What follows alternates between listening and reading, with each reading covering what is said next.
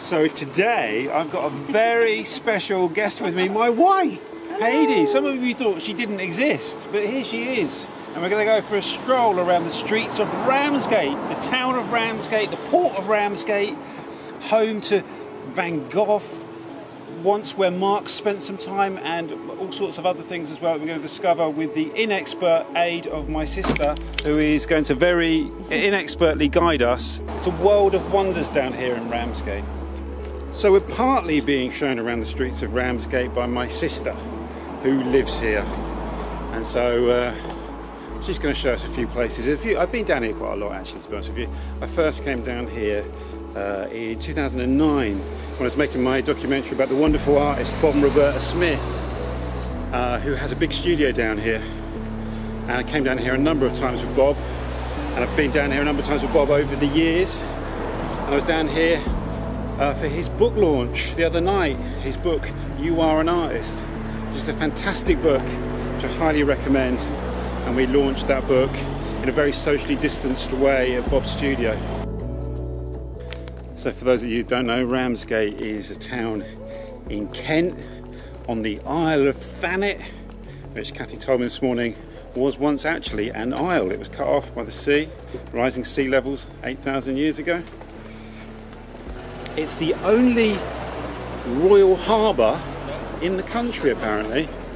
It's a really fascinating place, Ramsgate. You can sort of see the phases of its previous life. Now it's kind of become a home to people moving down from London. A lot of people have moved from London to Ramsgate recently, and I've got a feeling a lot more will be moving down in the coming years. Here's a real landmark of Ramsgate. It's Bob and Roberta Smith's van. Well, you can see, vote Bob for more art, it says, when Bob ran for Parliament against Michael Gove. And that's something that's recounted in his book, and actually went down to Surrey Heath with him when he campaigned in the general election 2015, and we did a psychogeographic derive. Art makes people powerful. Art gives a voice to the voiceless. I like Frida Kahlo. All schools should be art schools.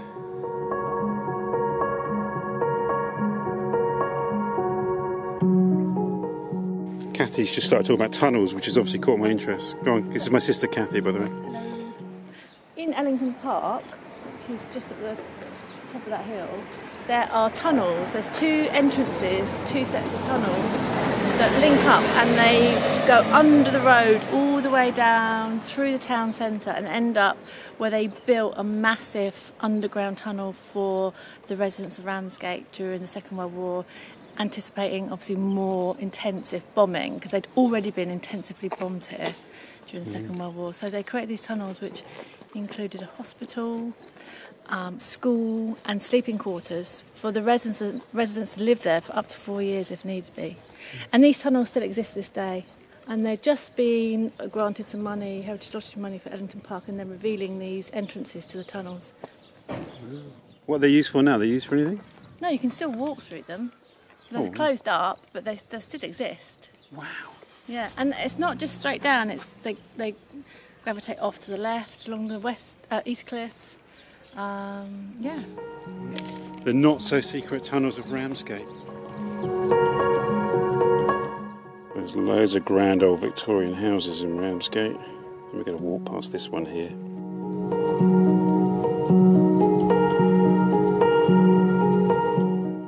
As I'm sure you can imagine, Ramsgate was an important naval port at one point in the past, particularly during the Napoleonic Wars. Cathy was telling me the Duke of Wellington made a lot of his plans in a pub down here. What's the name of the pub, Kath? The Falstaff Arms. Falstaff Arms, yeah. This is a pretty amazing terrace here. This is Chapel Place.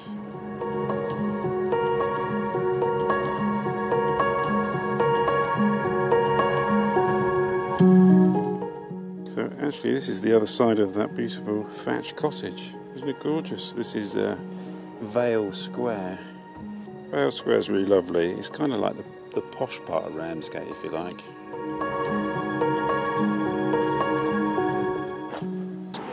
Wonderful record shop over there. I think it's called Vinyl Head Records. It's kind of quite a good music scene down in Ramsgate, actually. Is it Addington Street? think this is probably like my favourite little street in Ramsgate. There's the Queen Charlotte pub down there. There's also the studio of the great artist Bob and Roberta Smith. It's just off of Addington Street. So maybe we'll go and knock on his door, see if he's in. So I started making a documentary about Bob in 2009, and one of the first things we shot was in his studio down here in Ramsgate. The film's called Make Your Own Damn Art. You can watch it here on the channel. We actually had a screening at the wonderful Regent Street Cinema at the end of 2019, which is a really wonderful event. So we'll knock on Bob's studio door. He might be in, he may not be in. It's the kind of place Ramsgate is. Crazy things like this can happen.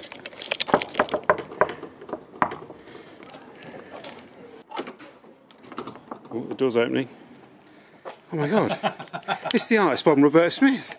What's he doing in this old garage in Ramsgate? It's John Rogers. How you doing, Bob? So this is the museum of Bob. It's the library of Bob. The library of Bob. Is this what you're working on at the moment, Bob? Yeah. Can we show this? Yeah. And what is this? So I've been interviewing people on the Thamesmead estate, and they've been telling me their stories, and I've been sign writing them. But then I've also made some, more conventional paintings of them, and they relate to different things during the lockdown. So that one was really early on during the lockdown. There was a pink moon, and I thought, well, the lockdown won't go on forever, and the pink moon will be the iconic symbol of the lockdown, but everybody's forgotten about the pink moon. It's been superseded by lots of other strange things going on.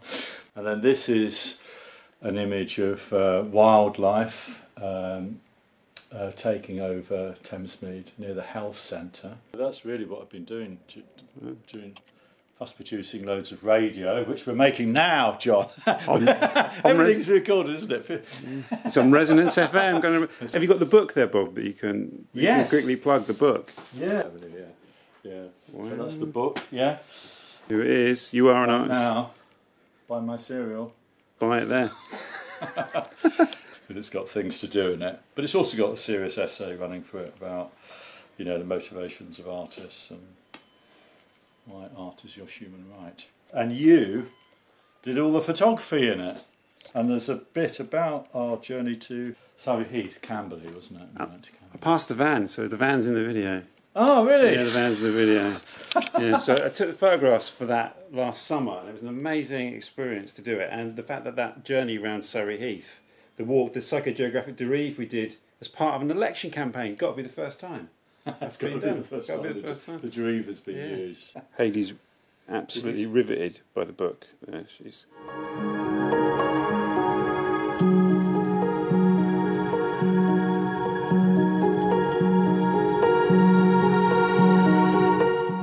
So that's the Falstaff over there. So that's where the Duke of Wellington used to sit and plot and plan during the Napoleonic Wars.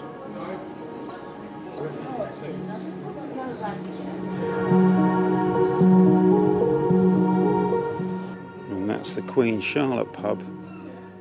Been there a few times. I really like that pub.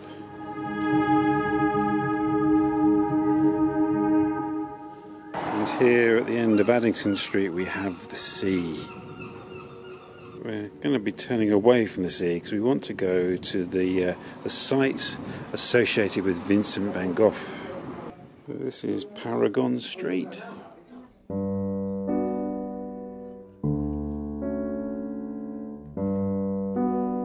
Here we have Royal Crescent leading into Royal Road. And this is the area of Ramsgate associated with Vincent Van Gogh, or Van Gogh, however you say it. Here the ever useful interpretation boards. It tells us how Vincent Van Gogh came to teach in a school in Royal Road, which is just behind me here. And he actually lived in this square, Spencer Square, at number 11 Spencer Square. And he taught French, German and arithmetic at a boys' boarding school. And here's this really lovely little sculpture of Van Gogh. This drawing here he did while staying at the school and living in Spencer Square here. And it's one of the very few pieces of artwork he did whilst living in England, because of course he lived in Brixton for a while. He also lived in Isleworth in West London. And that is over there. I made a little film, I think it was just over about a year and a half ago, with Ian Sinclair, where we did Van Gogh's walk from his lodgings in Brixton to where he worked in Covent Garden.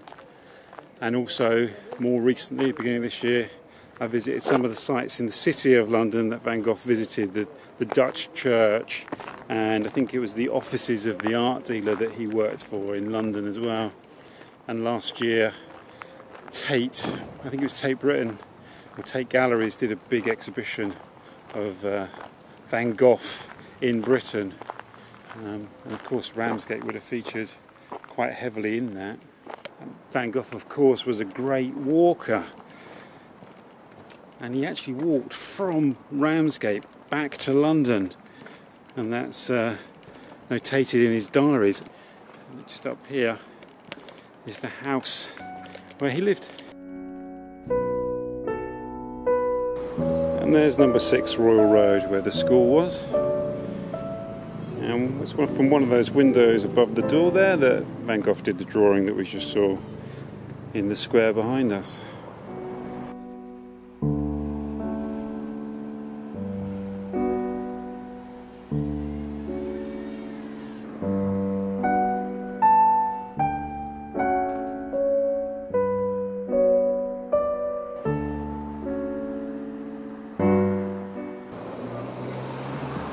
Great view of Ramsgate Harbour from up here.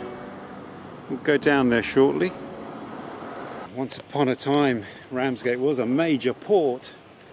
Not just when the Royal Navy was here during the Napoleonic Wars, but it was a ferry terminal that connected you with Belgium, and there was a hovercraft port just around at Pegwell Bay.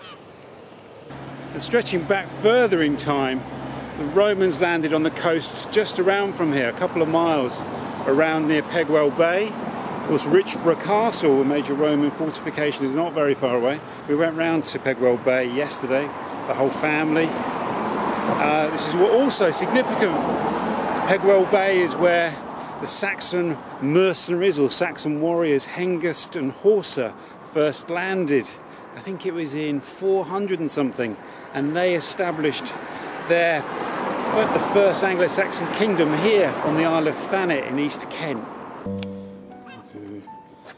Slightly terrifying set of steps here. Trigger my vertigo.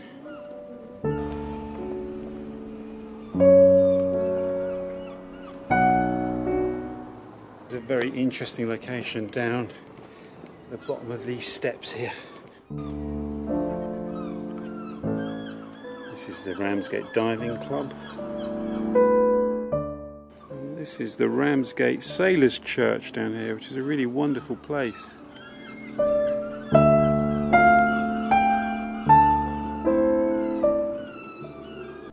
This is Ramsgate Sailors Church, built in 1878.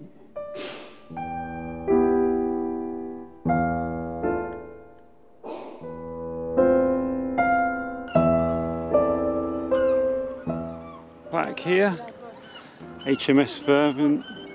This plaque commemorates the men and women of the Allied coastal forces who served with the Royal Navy at HMS Fervent, Ramsgate, between 1939 and 1945. From here, motor torpedo boats and motor gunboats and motor launches carried out vital operations against enemy naval forces.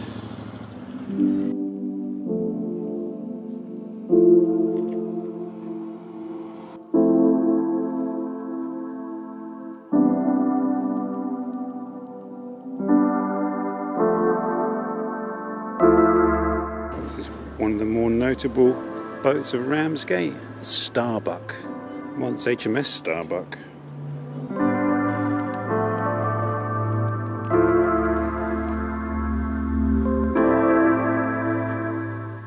So I think this rather kind of nondescript building here was the powder store where they kept the munitions for their defensive cannons.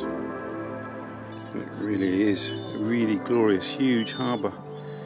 We're walking all the way out to the end of the Harbour Arm there.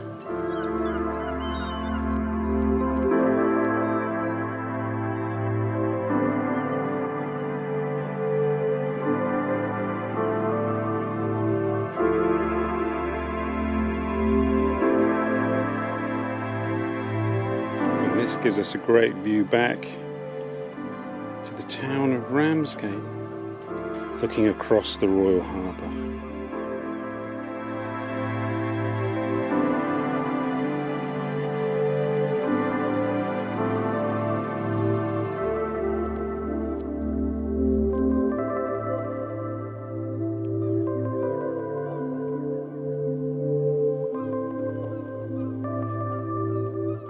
Sands are basically out there somewhere, and the seas around Britain contain thousands of shipwrecks, but there's a lot out on the Goodwin Sands. It's kind of a contested site, not only just for the wildlife that inhabit it, because they want to dredge it and take it to Dover to build the port, but also because of the shipwrecks that lie underneath. There's been a lot of archaeology going on here recently, unearthing the shipwrecks and learning about what happened.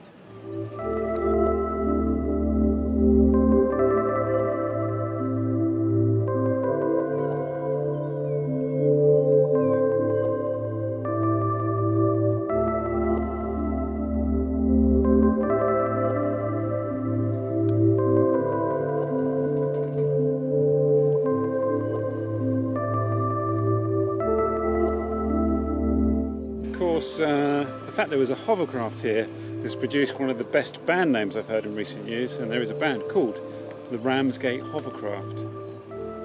Check them out, they're really good actually. So we just walked back around the harbour, over a little bridge, walking around the edge of the harbour here, which is really lovely. And then we're going to go up to a really interesting area called the Plains of Waterloo, and then loop back to the High Street, the town centre itself. As I'm sure you can imagine, Ramsgate played a very big role in the evacuation of the soldiers from Dunkirk in the Second World War. A lot of small ships left this harbour here to make that journey across the channel to bring the soldiers back. This is interesting, these things. So this curious sort of capsule here, this metal capsule, is where people could go during air raids.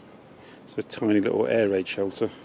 So Ramsgate has its own time called Ramsgate Mean Time, which is 5 minutes faster than this clock. And here is the clock on this clock tower up here. The first stroke of this clock at the hour of 12 indicates Greenwich Mean Time.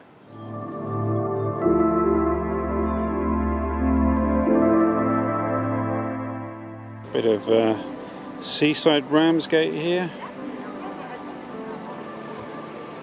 and over there the Royal Victoria Pavilion. That's the largest J.D. Wetherspoon's pub in the world. Yes, they do exist outside the UK.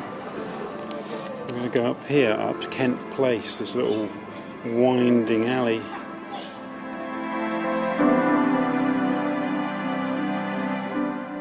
One of the other famous residents of Ramsgate is Pugin, the architect of the interior of the Houses of Parliament and Big Ben. The tiles that face these steps here were made by local school children at a couple of local secondary schools. The designs are based on the tiles in Pugin's house here, the Grange. The project was funded by the Heritage Lottery Fund, I think. And so they made the tiles, and now they face these steps, and they're all designed by local school children. Right. This is where Queen Victoria, when she was just Princess Victoria, used to stay. This is a very grand crescent round here. When I first came to Ramsgate, it was 2009, so it's not that long ago, 11 years ago. This crescent was actually quite run down and dilapidated, but it's all been done up now. And here's the beach where you can go swimming, the Pleasure Beach. Heidi, how does this compare to Australian beaches? This actually is quite good. It's quite a good comparison because it's got the nice sand and the blue kind of greeny water. Yeah, it's quite similar. And for Australian viewers who I know are not huge in numbers, but they're kind of quite vocal, what were your beaches in Australia? The best beaches in the world! But what beaches were the ones you grew up swimming at? Oh, right, okay. So Manly, it's a very manly place. And Balmoral, yeah, that was about it.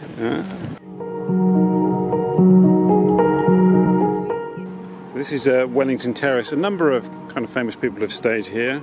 Heritage information, Wellington Crescent was built early in the 19th century, and it was the location of many military installations, both in the Napoleonic Wars and both World Wars.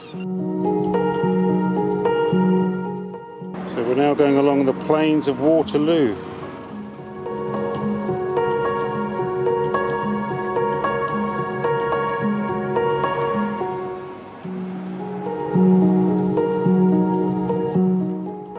So this is the house where Karl Marx spent some time. It's debatable how much time he actually spent here.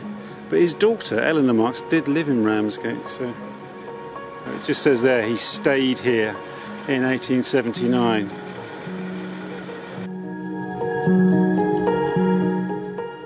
So this is Waterloo Place.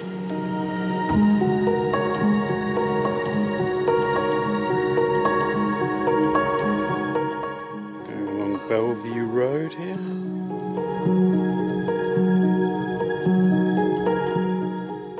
This is Artillery Road. You can see we're looking back down here into a valley. And it was down here that Marx's daughter, Eleanor Marx, lived.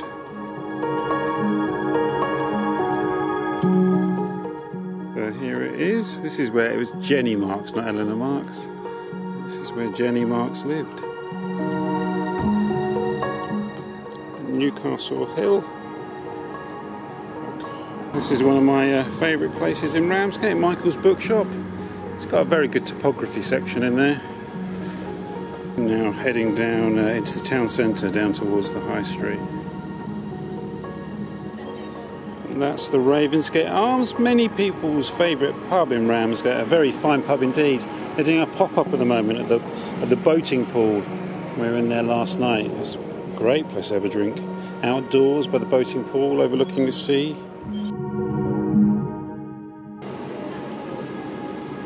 Abbots Hill.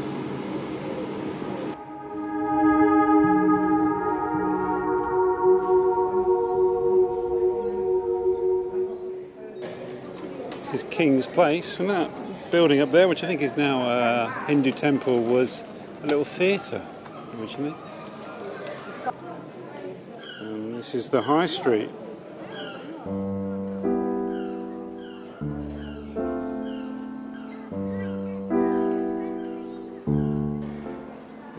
If you look up along the High Street, there's some really beautiful buildings along here.